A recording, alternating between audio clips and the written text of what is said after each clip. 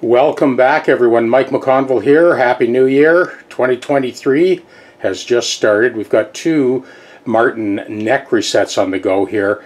What I've got here is I've added the shims to the male dovetail with a thin down version of hide glue. I wrap the whole dovetail in a very thin sort of saran wrap, and then I press it into place. This is how I glue those shims on. Now on the other tech deck I have a D-28 that I'm doing a neck reset on as well, and this one, the neck was reset before, and there are complications on this one that I had to deal with, and I'll bring into the loop as we make those corrections. I have a piece of tape here and I've masked off the tip, exposing about 1 millimeter, a little bit better than 1 millimeter on the tip.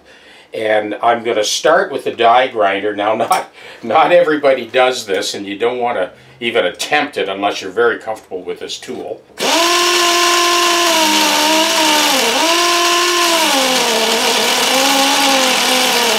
There we go. There's a fresh 100 grit disc, and I am taking mostly glue off at this point.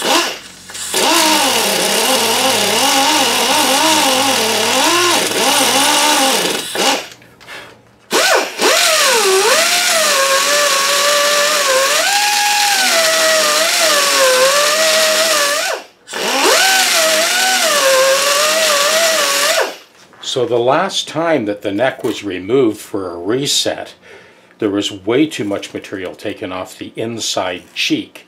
Now ironically, even after doing that, they never managed to actually get the neck reset properly, and they ended up shaving down the bridge.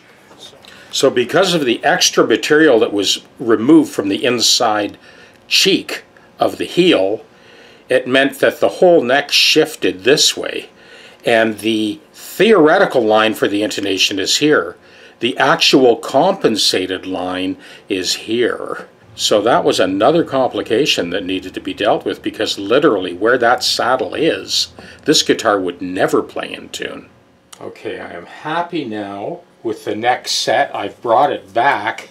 You can see out of desperation on that last neck reset, he ended up shaving the bridge down way too thin. So now, with this new neck angle, now there's a little bit of room for adjustment. It will end up being slightly lower than this, but I am going to be fabricating a replacement bridge that will be sort of standard Martin thickness. Okay, we have given those shims enough time to set. And we'll just take that off. So we'll let that dry right out, bone dry, overnight, and then we'll gently work that down until we get a perfect mechanical fit. Now, as per usual, after tilting the neck back, that creates the fall off on the fingerboard extension, so you inevitably get this high spot here. So I start with my shorter block, and we're just going to kind of blend that high spot in with the fingerboard extension.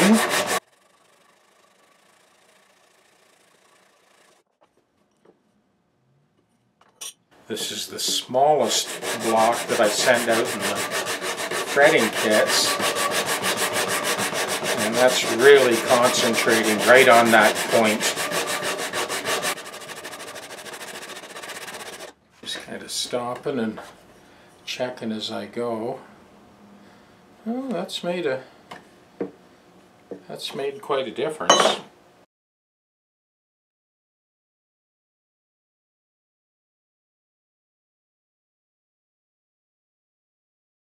So for you guys that have your sanding blocks that I've sent out in those fretting kits, this is that crepe stuff that you buy in a block for cleaning up the sandpaper on your belt sanders, edge sanders, etc. But it also works on these sanding blocks. So this 80 grit is pretty well jam full with rosewood and ebony dust, because, you know, just from the last few fingerboards I've done.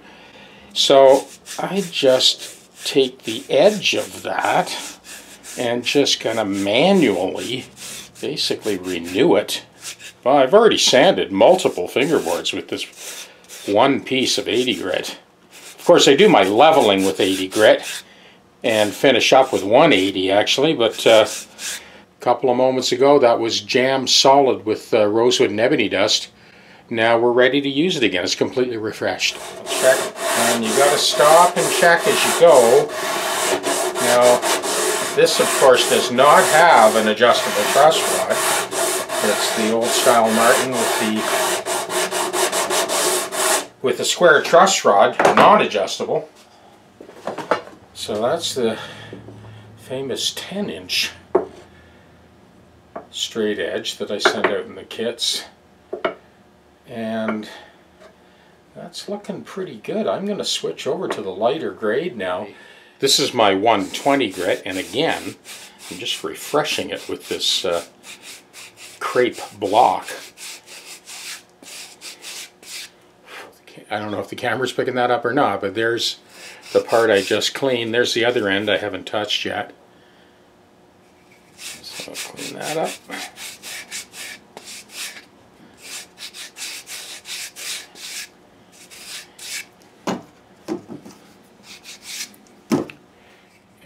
So there we go. That block is now completely refreshed. Okay, now we're going full length, light touch here. There's a slip of leather on this jointed block that naturally follows whatever radius I'm working on, from 7 1/4 to 22. And we are just about there, just about ready to start putting the new frets in. So this is the setup that I use for tapping those upper frets in before the neck is glued onto the guitar. So I've got the table from my arbor press is straddled across the two rails of the GPS TechDeck. Then I've got this tapered solid maple block, piece of two-sided tape. I have a female dovetail cut into the end of that block to receive the male dovetail. And then that piece of double-sided tape just kind of holds that down while we're doing our work. Now I'm not worried about these frets. I'll put those in after the neck is glued on the guitar. It's just the fingerboard extension. That's what I'm worried about. This way the actual body of this vintage Martin, it never gets a hit.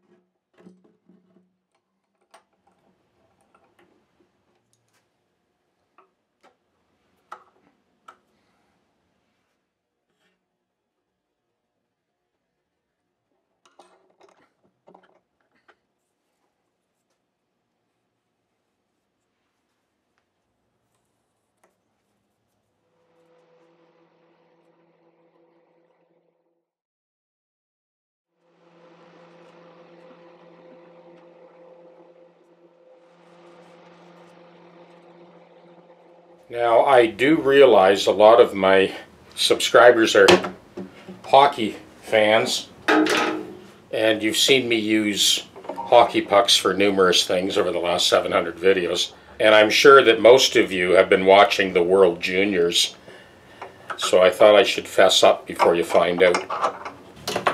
This latest hockey puck trick, I actually stole it from Connor Bedard.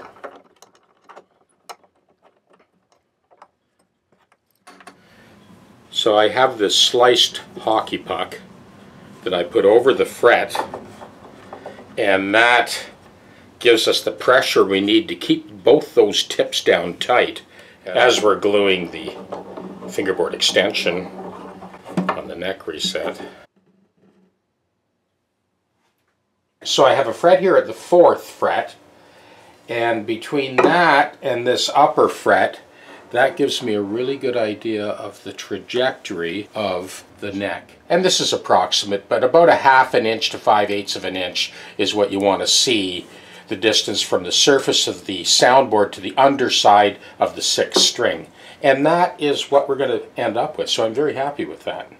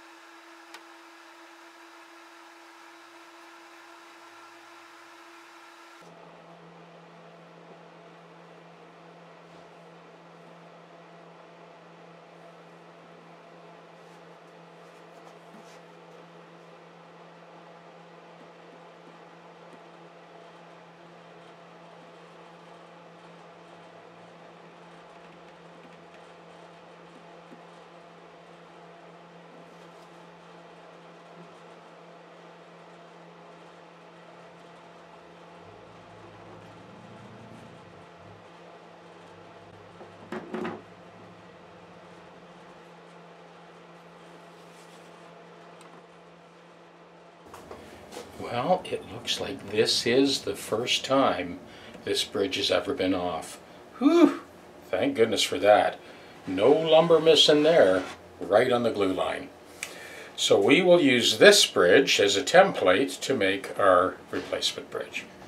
I'm going to do my best to sort of explain the steps that I took to make this replacement bridge. So I've got a chunk of ebony on the bottom there.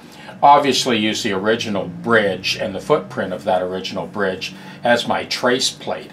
Now it is incrementally bigger, not very much, just a whisper, a few thou all the way around. Now a critical part, of course, is drilling those holes. So I started with a 7/32 inch diameter bit, taping this in place, and I drilled through and just spotted that angle, so less than 1/8 of an inch deep for all 6 holes. Once that was done, this is on the drill press, of course, once that was done, I took my 3/16 inch bit and held this sandwich very loosely. I wanted it to kind of float so that the smaller bit, the 3/16 inch bit, which I through drilled, it allowed that 3/16 inch bit to find the center of the larger bit. That's why I didn't hold this tightly. I held it very loosely until it found center. Then I held it and through drilled. And that gave me 6 perfectly spaced holes. Of course, we've got breakout on the underside, and that's okay because we're going to take care of that next. So this is what we have here. So what I measured was from the edge of the wing to the top of the ramp and made it equidistant on both sides, from the outside of the ramp to this line. So next I cut this piece of tape, pull that off, and this is for obvious reasons because you're not going to see a pencil line on this black ebony, that's for sure. Now we'll go over to my edge sander. Okay.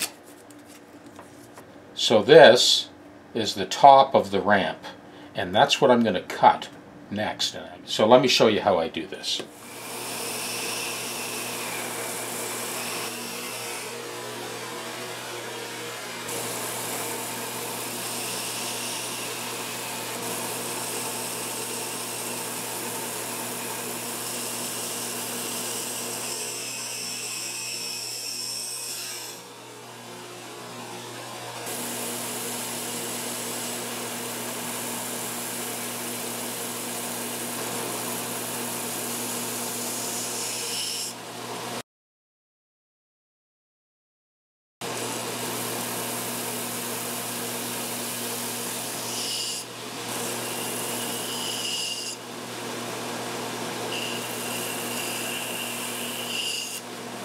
Okay, the next step, I'm reaming a tapered hole with my bridge pin reamer. It's really just the 2 outside ones I need.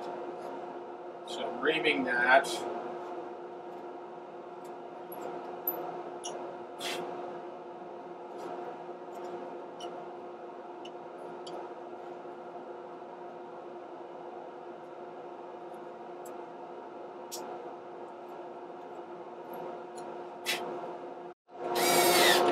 Now I'm turning this dowel.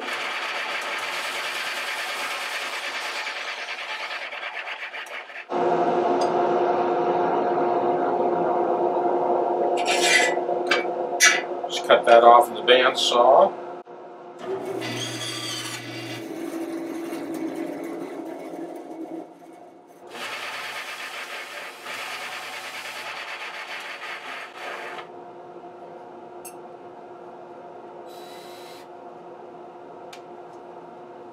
Cut that one off.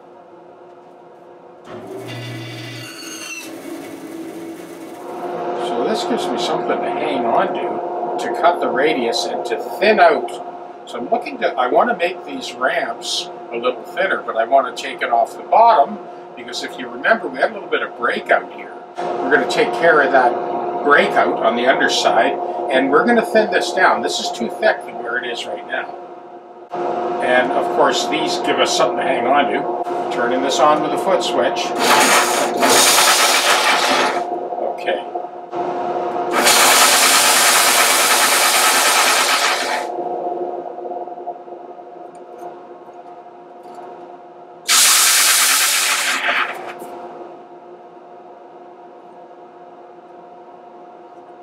Doesn't matter where I place this on the disc, because the disc has a spherical radius, so it's like the outside of a ball, 48 feet high.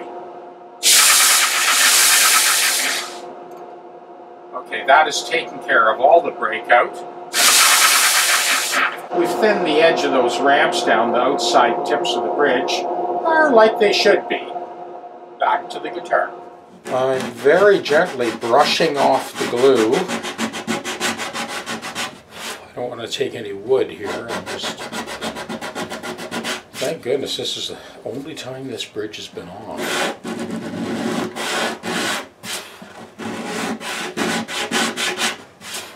So we didn't take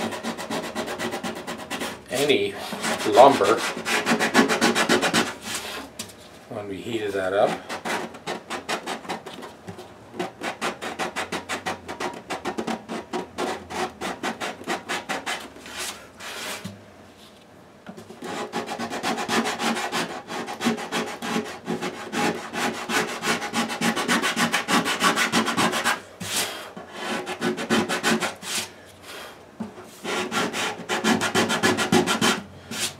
This is a stiff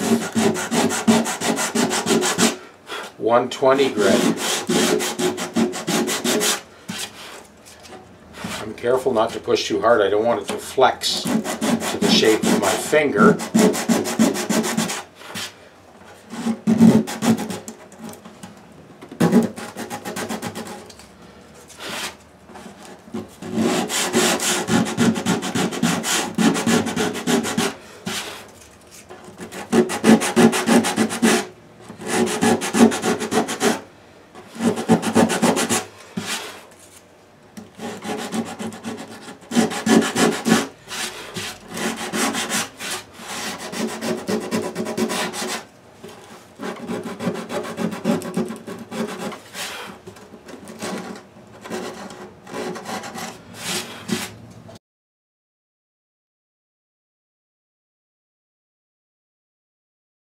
So the next thing I'm checking is the height of this bridge. I can see that it's still a little bit thick, but that's okay. So what we want to do is we want to take this, we're going to flatten the top of this bridge where we're going to re-slot for the new compensated saddle. So we want that straight edge to just breeze over top of that bridge as we run it along the trajectory of the fret crowns. We are very close now.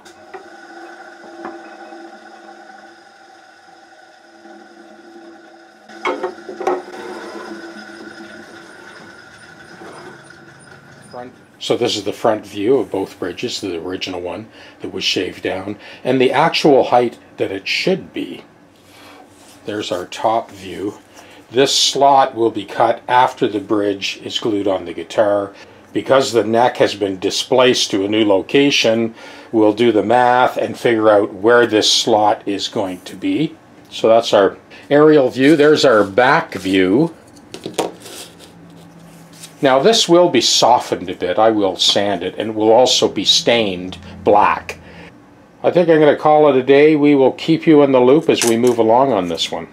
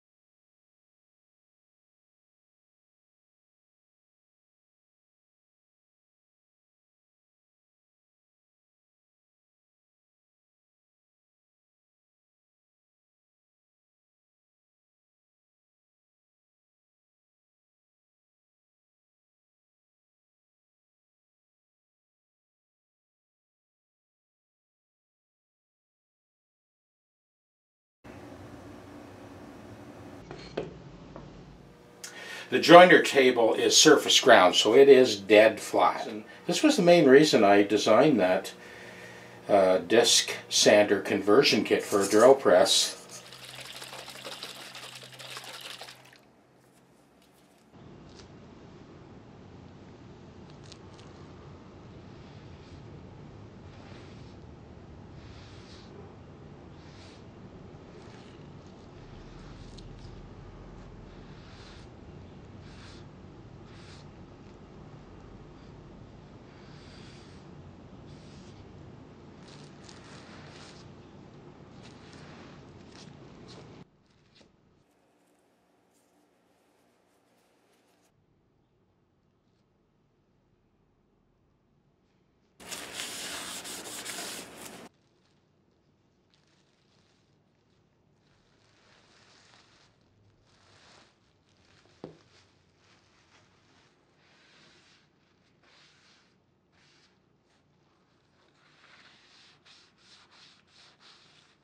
As I mentioned earlier, we're going to slot that bridge. We'll do the math, calculate where that slot should be in the replacement bridge, and we'll do it once it's glued on the guitar.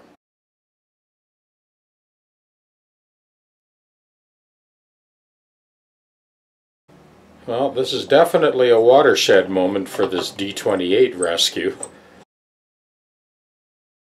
You have seen this in other videos, but I thought I'd show you again how I set up to glue a bridge on. Of course, the foot of that bridge has a 48-foot spherical radius, sort of like a very shallow suction cup full of glue. So this chunk of hockey puck allows me to clear all the braces on the inside and that is my little caul that I put in the center, and it has a bit of a radius on it as well, and that pulls the bridge down nice and tight. My little blocks also have a little bit of a radius to put the pressure right on those outside tips.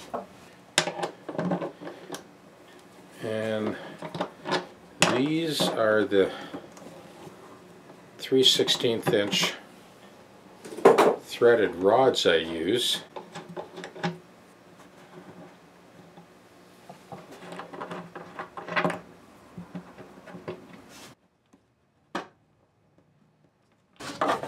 That is what went on the inside, up against the bridge plate. Well, this is one of those very rare cases where the soundboard did not split.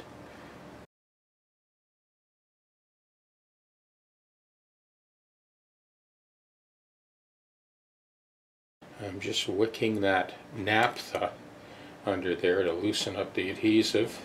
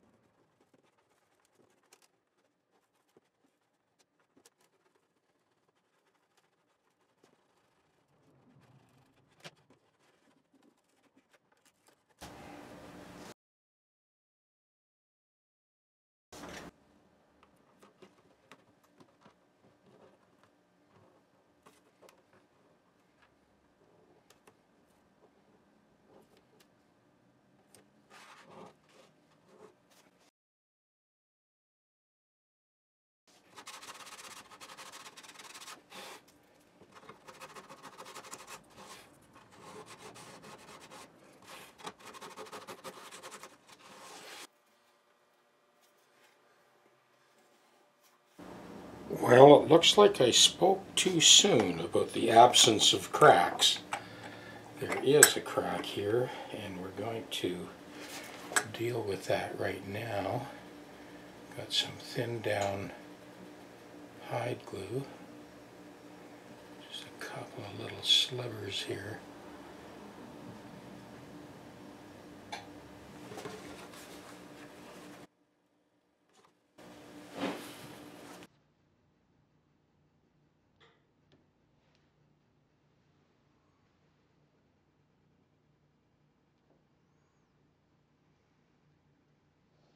We'll let that set for about 40 minutes. So while I was waiting for that hide glue to set, I went ahead and cut and beveled and polished the rest of the frets so we can finish this fret job.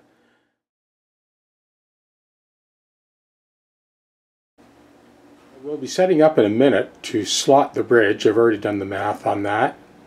I just thought I'd bring you in for a good look at that heel on the treble side. And there's the heel on the base. Oh, the other thing, one of the most important things I want to point out is the actual trajectory along the top of the crowns to the bridge.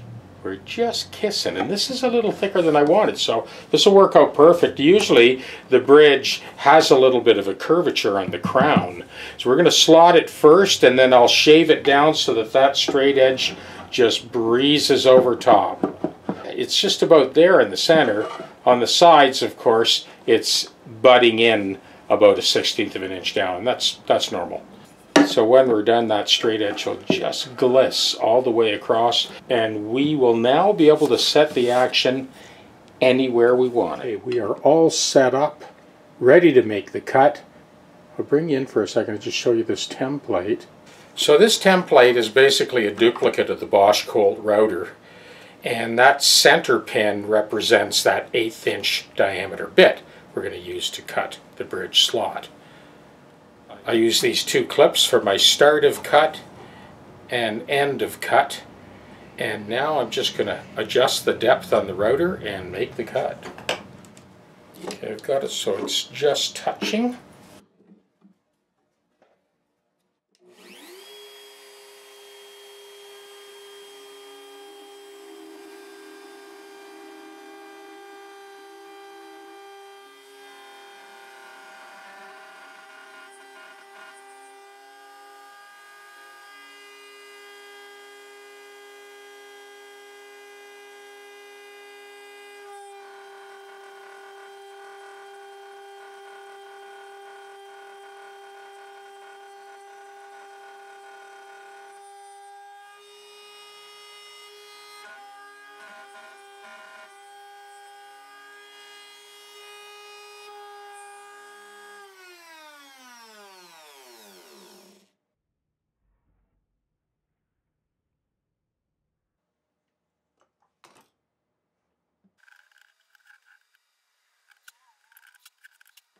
I'll just go a little deeper.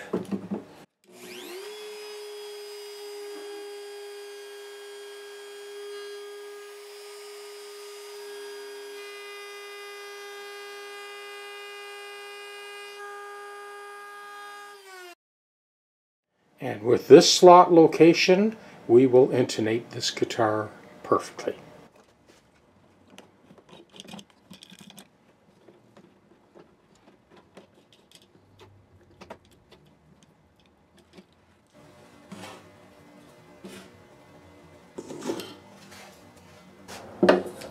And that is the angle that we're after.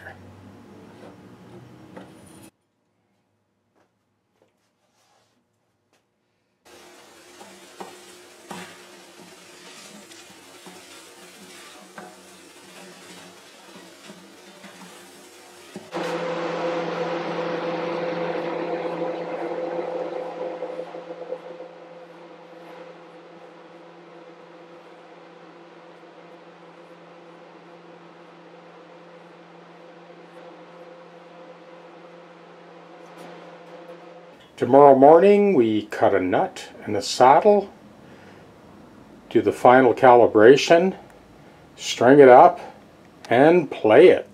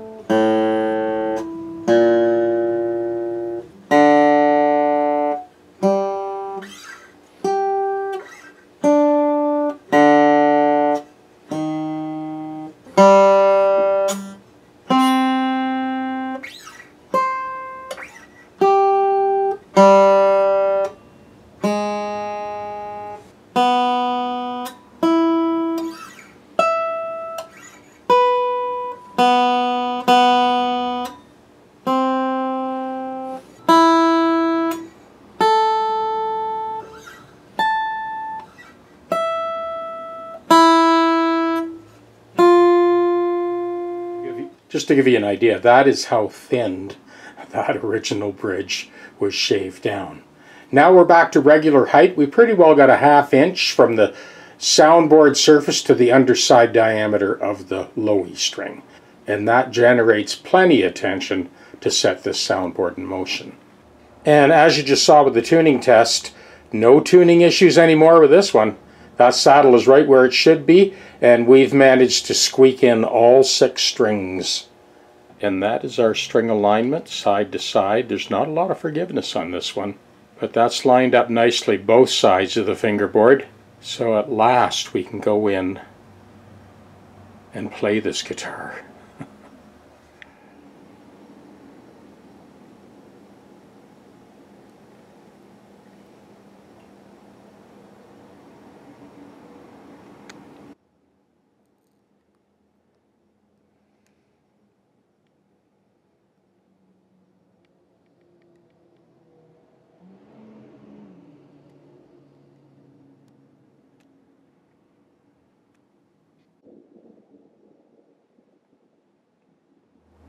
Well, this guitar definitely got the full treatment.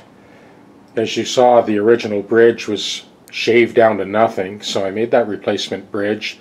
A cantilevered compensated bone saddle, and of course a compensated nut.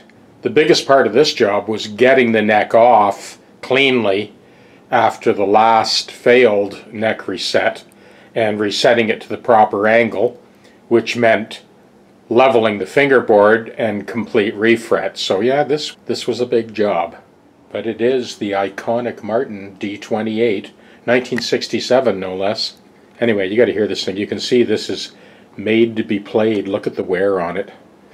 But all the stuff that counts now is there. Plays silky smooth, perfectly in tune, and it's super stable. For those of you who are following my channel, you would have seen this guitar in the last video. It was quite the undertaking, but well worth the effort.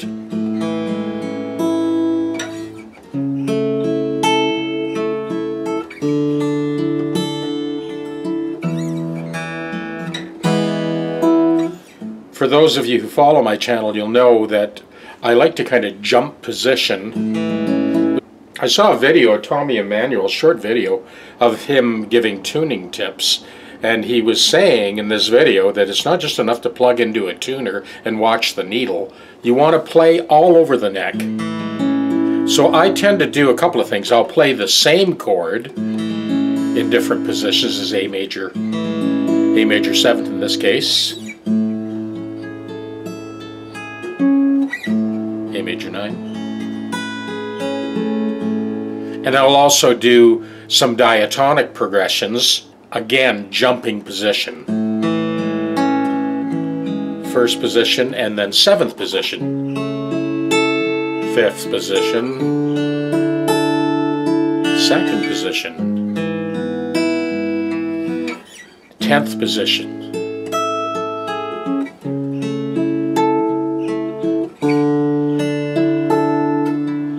12th position.